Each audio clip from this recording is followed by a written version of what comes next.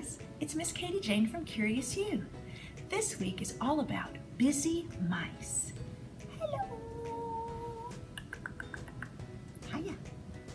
Did you know that scientists use mice and mazes to study about spatial learning and memory?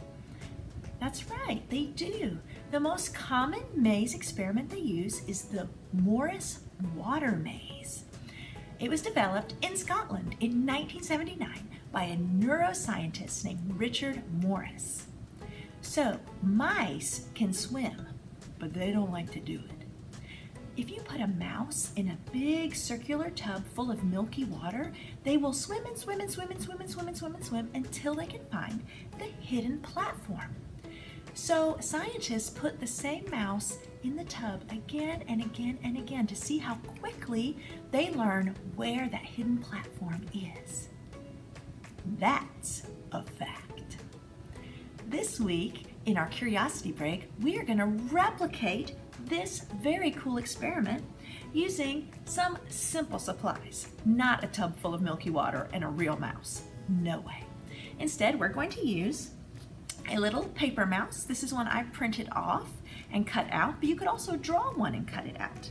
I'm also going to need a paper clip, a paper plate, a marker. I'm using a permanent marker, and a magnet. I'll be using a magnet wand, but we'll also talk about other magnets that you could maybe find in your house if you don't have a magnet wand.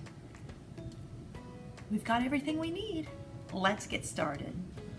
All right, so the first thing we have to do is use our marker to draw a very simple, we're just going to draw a simple maze on this piece of paper so that we don't have to worry about making a hidden platform. We're just going to do a very basic maze. Now, I am not super wonderful at creating mazes, but that's okay. I can do something really basic. Maybe kind of like a spiral. Just so I can practice maneuvering with my mouse magnet.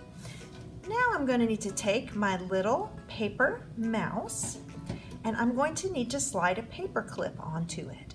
Now I like to use a bigger paper clip because a bigger paper clip obviously has more metal than a small paper clip.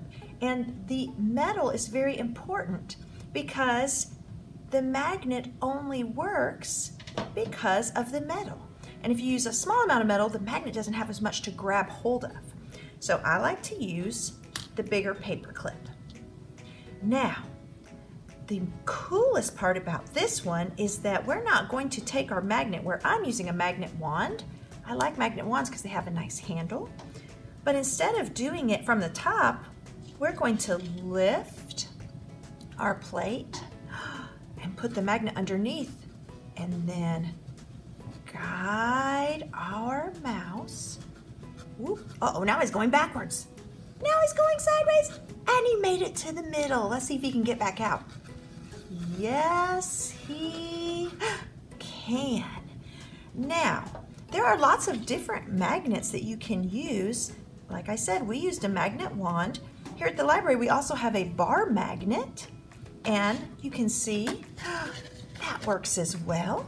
And we have a traditional looking horseshoe magnet. See how it looks like the shoe of a horse or the letter U? But not everyone would have that at their house. But I bet you have a refrigerator. And I bet your refrigerator has some magnets on it, maybe magnetic letters, maybe an advertisement for your favorite pizza place. There's all sorts of magnets you could have on your fridge, and you can use those magnets to guide your mouse through the maze. So I hope you will do that. Join us next Wednesday for an entire Curious University story time. Our theme will be Bring On Bedtime. Sounds good to me. Until then, stay curious.